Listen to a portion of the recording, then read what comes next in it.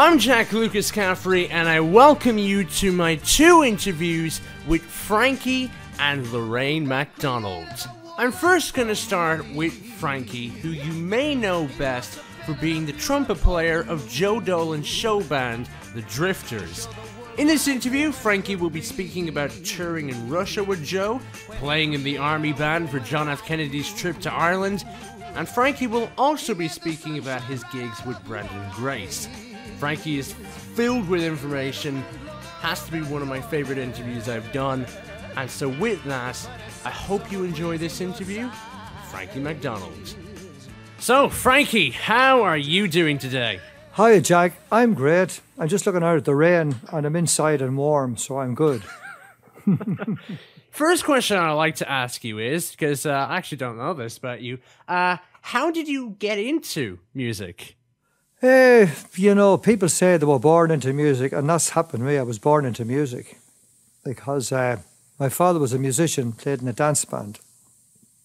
And I was born in Clonus, and all his friends were musicians.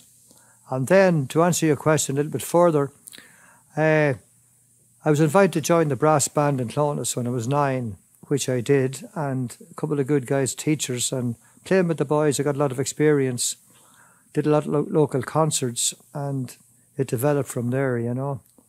So I was lucky, really. Like, I had the music in the house, and then it went on to playing with the brass band and dance bands and stuff. So that's it.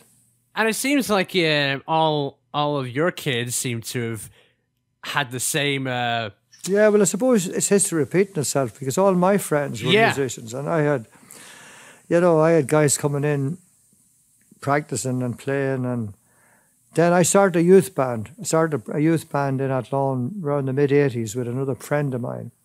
We were in the army band together, so I had left and he was still in it. So we started a little school of music and developed a bit of youth band, and we had our kids. There was about 30 kids from Athlone involved in the music band, and so my kids joined the band as well. So it stemmed from there, you know.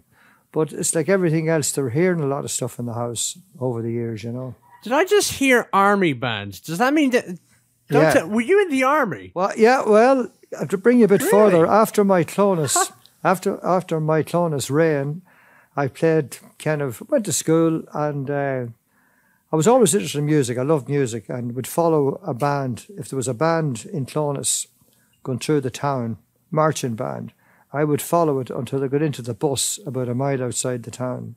But to answer your question, my father saw an ad in the paper looking for young musicians to join the Army School of Music. And I was 14 at the time, and I says, yeah, I'll go for that. I was getting out of school. It was great. So I did the interview, got in. Now, I did school up there, but it was a whole musical school, army training. We didn't do any... we were non-combatant. We never fired rifles, but we did everything else. So that was it. I went into the Army School of Music when I was 14, and I served for 3 years, passed out, and then I was sent to the number 4, the Western Command Band in Athlone. I served for about 7 or 8 years, and in that time I did the tour with JF Kennedy. John Kennedy came to Ireland, President Kennedy, in 1963, so I was one of the trumpet players that played at Arbour Hill.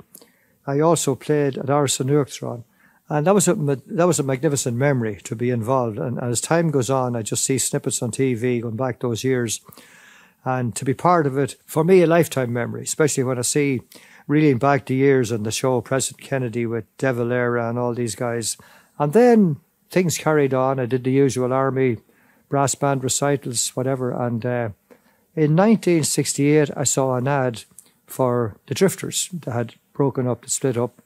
So I followed through. They came to hear me, Joe and Ben Dolan, and the next day I was offered the job.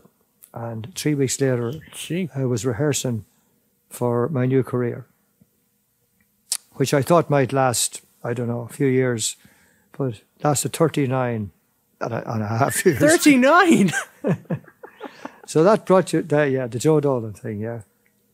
God almighty. And you did a lot of, you went to a lot of places with Joe Dolan. I remember someone told me they wanted to hear what it was like being in Joe Dolan's band in like Russia, I believe. Yeah, actually, we were in Russia with them? we were the first Western band to go to Russia. 1978, we toured Russia. And that came out of we did a concert in the National Stadium, and the Russian ambassador happened to be there. He heard the program, loved Joe's voice. Joe's voice was kind of continental, and he made arrangements that we would go to Russia on a cultural exchange where the Russian government sent over dancers to the UK and Ireland, and we did the tour in Russia, and that was a huge experience. Not alone were we the first Western band, but we were just in at the deep end to try and figure out what kind of a program. Playing in stadiums. One time we were playing up in St. Petersburg. Now it was called Leningrad then, to 10,000 people. Holy every night for about 12 nights. And we were treated very well. VIP treatment right through, you know. And have you went to other places with Joe Dolan's band? Any other you see, Make Me an countries? Island. Make Me an Island was the first hit record outside Ireland. Like, we were an ordinary show band doing the circuit and doing covers like every other band, like Dickie Rock, the Miami, the Cadets, the Dixies. They were all doing covers. So we got this number called Make Me an Island. Joe got hold of it. He did an arrangement in England by a guy called Johnny Arty, good brass player, and put a lot of brass in it because he knew we had a brass section. And that went into number 3 in the British charts, which was phenomenal at the time. It was selling 20,000 a day. That time, you sold a lot of records to get up to the charts. So that got to number 3. And following that, we got tours. Like, we went to South Africa in 71 then. We played in Israel. We played in Canada, America, all over Europe, Belgium, Holland, Germany. We did a lot of touring at the time. And what was your favourite place to go to? We did Vegas, of course. Well, Vegas was a different thing. Like, it was Vegas is bright lights, the whole thing. And we just went into Vegas and it clicked. Joe went very, very well in Vegas, and we got a second trip, offered permanent residency in the Silverbird, but he just declined. Joe was a kind of a home bird. He wanted to play golf at home with his buddies and do some work in Ireland musically, and that was it, you know.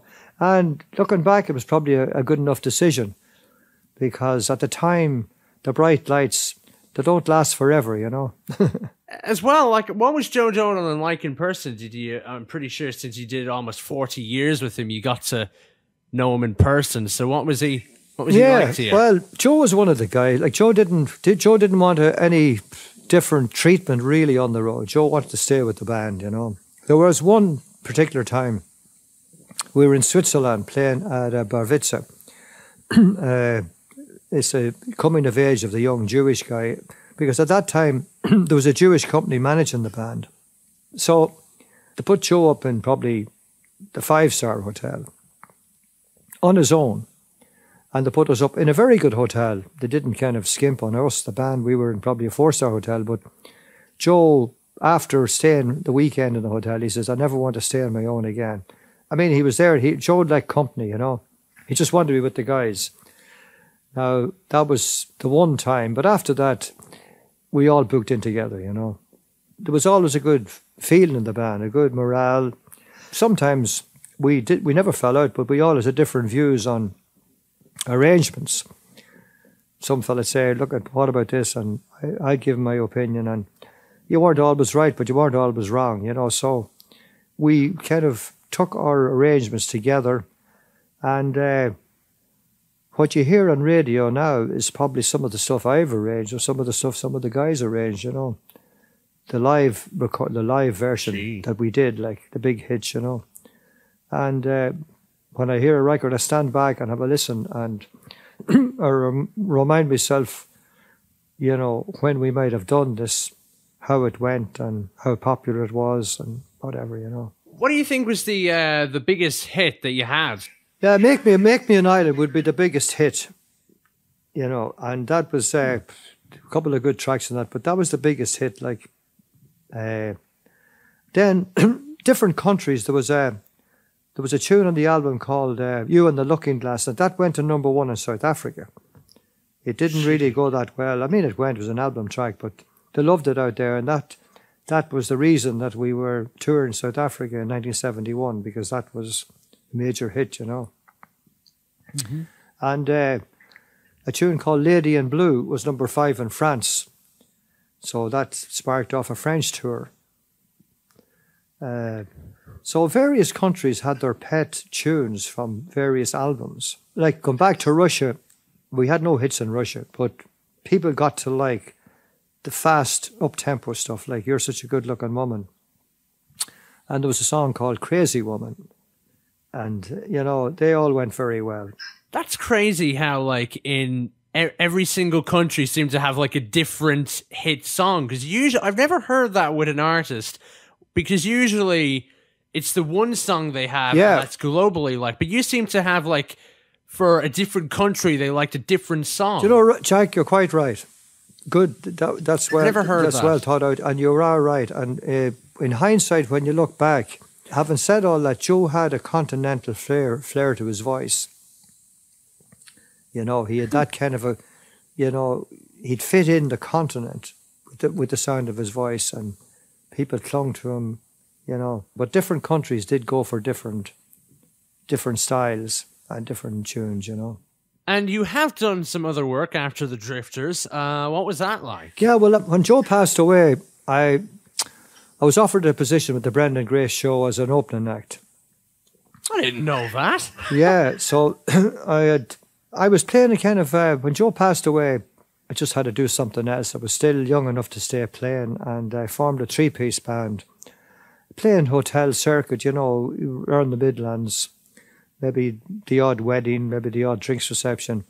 And Brenda's manager heard us one night and made a remark. He said, "Look, at good sound you have there, guys." So I challenged him, kind of jovial. I said, "If you're ever looking for an opening act, give me a ring." Tom Kelly, of course. And I didn't know Tom that well. So, but 3 months later, I got a call. He says, "I've got a couple of gigs for you. I'm going to try see what you sound like, you know." So those 3 gigs amounted to about 10 years. So I played right up to the end with Brendan, you know. Lord, may he rest in peace. Good guy to work with. I mean, unbelievably funny. It was a great tour. We toured kind of January and February and July and August every year, you know. So that was good for me. It's kept me really in the circuit of touring, and especially with a very prominent act. And I used to meet lots of people on the road and in the halls and in the concert halls that knew me from the Joe Dolan show. So I was really at home in that gig, you know. So after that, when Brendan passed away, like, then back to kind of the hotel, local girl singer and myself, we just did some work on it. Occasionally I played with Lorraine and Keith. And, you know, I wasn't extremely busy, maybe a couple of gigs a month, which was fine. I was happy enough doing that, you know, just to stay in some form of the business. Now, we might as well end it off with a song that you worked on. So which one of the many songs that you've done do you want to end it off with for a bit of airplay? Have you anything about Keith and Lorraine there? I have them all. I could Google it. You could Google "You're Never Too Old to Rock and Roll." All right, then. Well, "You're Never Too Old to Rock and Roll" is coming up next. But Frankie, thank you very much for coming on, and enjoy your day. That was my interview with Frankie McDonald. I hope you enjoyed it as much as I did. I was very surprised in how much he actually knew, like the amount, the years he remembered and all the trips he remembered. It just was really cool. Frankie's actually writing a book currently, so when he finishes writing the book, I may have him back on for a chat again. But in the meantime, my next interview is with Frankie's daughter, Lorraine McDonald. Now, Lorraine definitely did not lick the talent from the ground, as she is a multi-instrumentalist and a vocalist, who you may know from her duo group Keith and Lorraine McDonald, and even the Honky Tonk Angels, which we will be speaking about. So, without further ado, I hope you enjoy my interview with Lorraine McDonald. Enjoy. So, Lorraine, how are you doing at the moment? Jack, I have to tell you something. I am doing fantastic. Loving life, loving every minute of it. So I suppose the first question I'd like to ask you, because I actually don't know this myself, what actually got you into music? My dad started a youth band in Athlone, and my neighbour was a flute player. Now, my dad was sent to the Army School of Music when he was 12. He was from Clonus, County Monaghan. And he got into music. He played with my granddad, he met my mum, and they got married, and they played with Joe Dolan for 40 years. But when he moved to Athlone, he was in Dublin. He was sent to Dublin from Clonus, and he was moved to Athlone, and he was heartbroken because he was a city boy. He loved the city and loved the city life, which I was really surprised to hear because he's quite a simple countryman at heart. And he got into a lot of different things. When he came to Athlone, he got involved in a lot of different things. He got involved with the special needs. He used to teach them how to swim. He was part of the school, and he got involved in a lot of different things. So he got this brainchild himself, and Mr. Whelan was his name. He was a flute teacher, and that's how I learned to play flute. And as a family then, kind of from the age of 13, we started a family band, and my dad was playing with Joe Dolan, as I said, for 40 years, and he was heading off to South Africa for 6 weeks. So he had a residency in a hotel in Athlone called the Prince of Wales Hotel, and he didn't really want to let the residency go because he enjoyed it and he didn't want to stop the music, and everybody enjoyed it. So myself and my brother kept the whole show going, and it was unbelievable because myself and Keith, we didn't have a huge repertoire, so we used to take music that we learned from our youth band days in and play as part of the Wednesday night. Now you take it, myself and Keith are in school, like I'm 13 or 14 and he's 15. But we kept the whole thing going, and it was fantastic for us because we progressed, we gained confidence, and in that 6 weeks, you know, we had to introduce new program and build up the repertoire. We played with great musicians, great piano player, so we learnt a lot from him. And that's basically where it all started. So you're doing a bit of show band work with Ronan Collins last year. How was that? But to be honest, Jack, last year was our 11th year to do that particular tour with Ronan 11th? Collins. 11th Gee. year. And this year would have been the 12th year. So it's postponed now, and 22, it's going to be back on track. That is the most amazing tour. That starts from the 1st of January, and it usually runs into the first week in March, but we take a week off because the cruise always comes in around February time. And it's just, you know, everybody is just in such high spirits. Everybody just loves to sing. We love to meet up. Everybody gets on so well. The vibe on stage is just fabulous. Everybody gives it 100%. The artists, the audience absolutely love it. It's just easy, and it's so nice. So nice. So speak to me about the particular instruments and that you play. You seem to play quite a few. Yeah, well, the first thing I did was learn concert flute, and I studied in school, and I studied piano in school, but that kind of fell by the wayside. And funny, I was dead keen on buying myself a piano during the first lockdown, but it still hasn't happened. But never say never. As kids, my brother played drums, and my other brother Keith played trumpet and sang. So I wasn't very confident singer, so my dad would make me sing. Not that he'd make me sing, but he was doing it out of my interest, but I was just saying, Dad, I just really don't want to do this. I'd play the flute, that's fine. I enjoy that, no problem. But don't ask me to sing. But anyway, you know, in hindsight, he was doing what he thought was best for me, and of course, they're always right. You know, you don't like to say it, but they're always right. Then this song became really popular. George Michael, Careless Whispers, you remember it? Oh yeah. Okay, right. Well, because he had the youth and brass band, there was trombones, there was French horns, there was euphoniums, there was saxophones, there was everything you could think of just lying around the house. So this anyway came out, and it was early 80s, and I remember we were doing a gig down in the Jolly Mariner. It was an open air gig down on the Shannon. And all right, so I said, okay, I found a saxophone. I can do this. So that's where I learned to play saxophone. Hey. So I took it down, a few bum notes, but a few squeaks here and there, but had it, got it.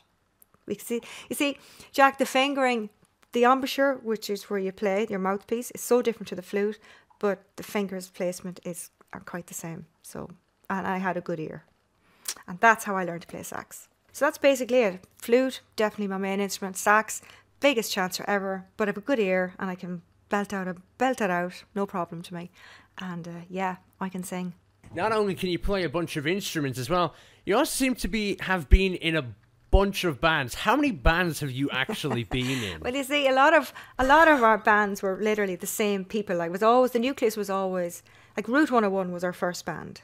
So that was our family band. That was our corporate band. We did all corporate events and weddings and jazz. My dad was with us for that. And then Dad went back. He left Joe for a year just to kind of get us up and running and get us on the road. Then he went back with Joe and we kind of took it ourselves. And then we went, we were called Grease then. We had a rock and roll band, was called Grease. I don't know what we called the country band. I don't think we really called it anything. There's like Keith and Lorraine sing country. And then the final thing was Keith, Lorraine and the Show Band Show. And you're also in another band as well. I was doing a bit of research on you called the Honky Tonk Angels. Talk to me about that. Jack, I've forgotten what I've done. I played with a band from Galway for 12 years called the Conquerors. Oh. And the Honky Tonk Angels. That was great. That was a bit of fun because there was 3 girls. There was Bernie and Cece and myself, and each of them had their own individual careers, and they were all doing their own individual things. So it was like let's just get together, have a bit of fun, record a few songs, record a few videos. We did a few gigs, and we did a few little tours. We did a couple of Scottish tours, and just fun, just a lot of fun. You've met a couple of people in the country music industry, such as Daniel O'Donnell and Nathan Carter and those. Talk to me about them. How are they? You know, when you meet people and you work with them, you know, everybody is perceived when they're on the stage that they're untouchable, but everybody, they're so nice, they're so genuine, they're so down to earth. Like Nathan he's just a young boy. Like he's 30, he's a young man. He's a young man. He's an entertainer. He lives life, loves life. He's amazing at his job. He gives his job 100%, and he loves to have fun as well. Cracking guy, great personality, great smile, great musician, fantastic musician, great piano player, great accordion player, wonderful musician, and a smashing guy. Daniel is actually probably one of the funniest people I've met, believe it or not. He's so quirky, and he is actually and he doesn't realise it, how funny he is. He's a great character. And still hugely professional, everything he's ever done, as you can see when you look at him from the minute you see him to his performance, everything is just smooth, charismatic and polished. I learned that Daniel O'Donnell was actually funny. Who knew? Oh, I swear, he's so quirky. He is actually so funny, really and truly, yeah. So you're going to be releasing a compilation album very soon. So talk to me about that, Lorraine. So we're going to compile, like you're going back to 80 or 90, 96, 94. And even before that, since we first recorded. So we're just really going to gather everything up. I'd say we'll have like 40 tracks on the album. Ooh. A lot of covers, but equally a lot of originals too. And we're in the process of that at the moment. It'll probably be another. We'll hopefully have it by the end of the month.